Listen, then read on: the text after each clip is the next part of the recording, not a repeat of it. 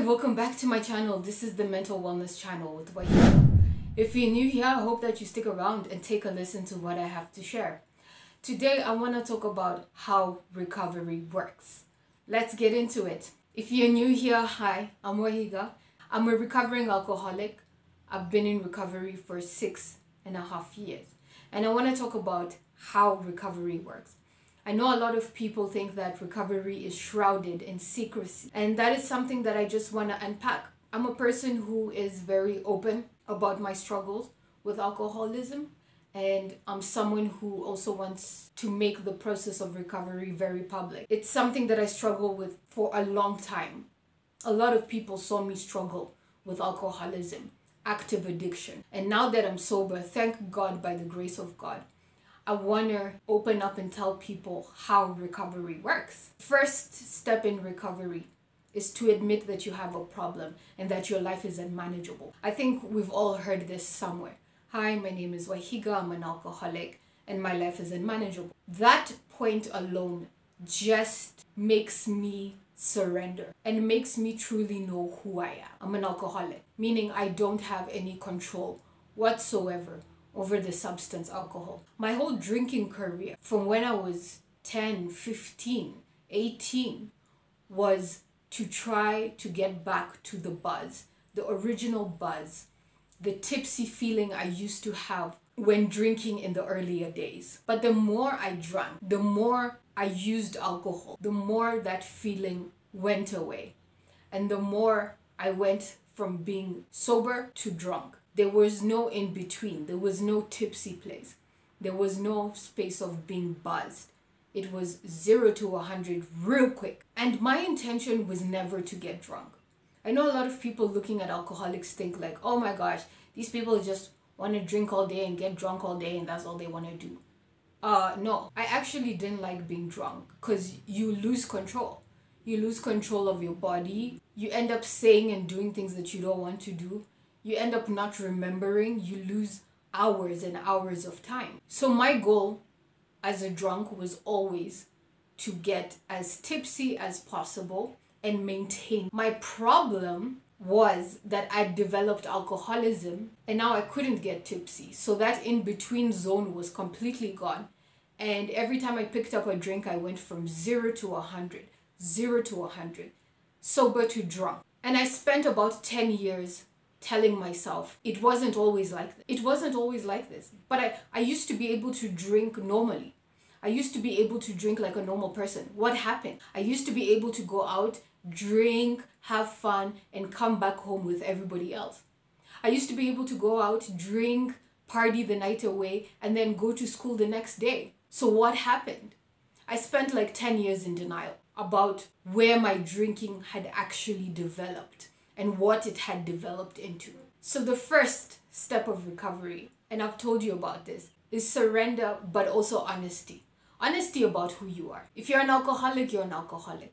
I know a lot of people think that, oh, the word alcoholic has such a bad connotation. Alcoholism gets such a bad rep in the world. But to me, admitting that I was an alcoholic was such freedom. People used to call me an alcoholic when I was drinking, and I found it to be the biggest diss.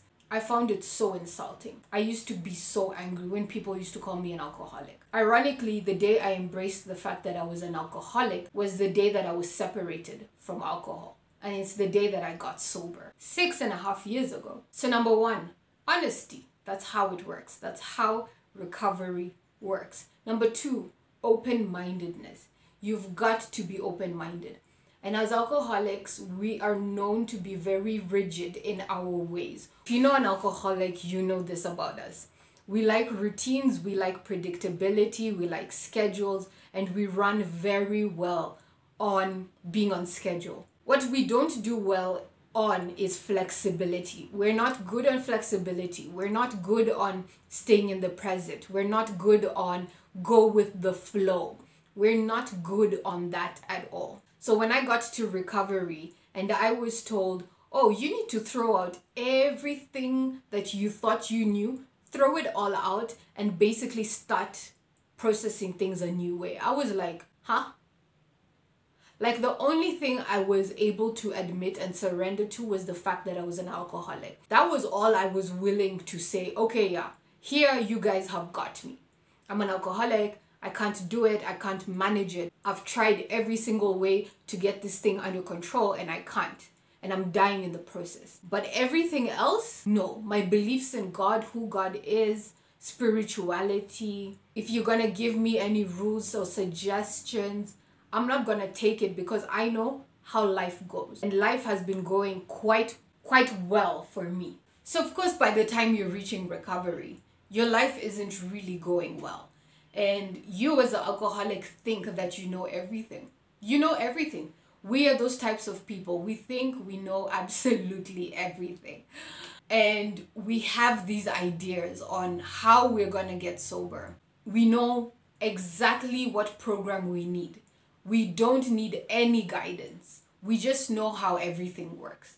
We are those people who know everything. And yet we are the broke people. We are sitting at home with no jobs, begging you to give us money to go drink. So I had to admit, okay, fine, my life is unmanageable. At the end of the day, I'm the one at that time who I haven't finished college. I'm a college dropout. I don't make my own money.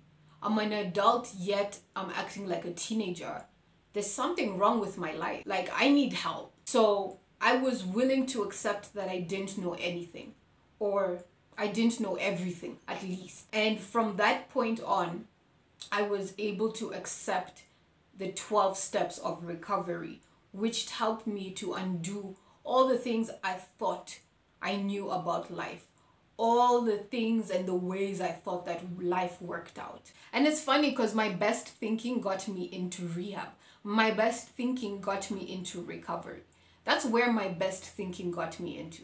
So a lot of people will say, oh my gosh, alcoholics are really intelligent people. We are. I'm not disputing that, but at the same time, we are not that intelligent, in the sense that we don't have that much self-awareness. We can be very selfish, and very self-centered. And we live in extremes, right? And if things don't go our way, Lord help you, we will burn the whole town down. The only way I could learn about open-mindedness was through pain.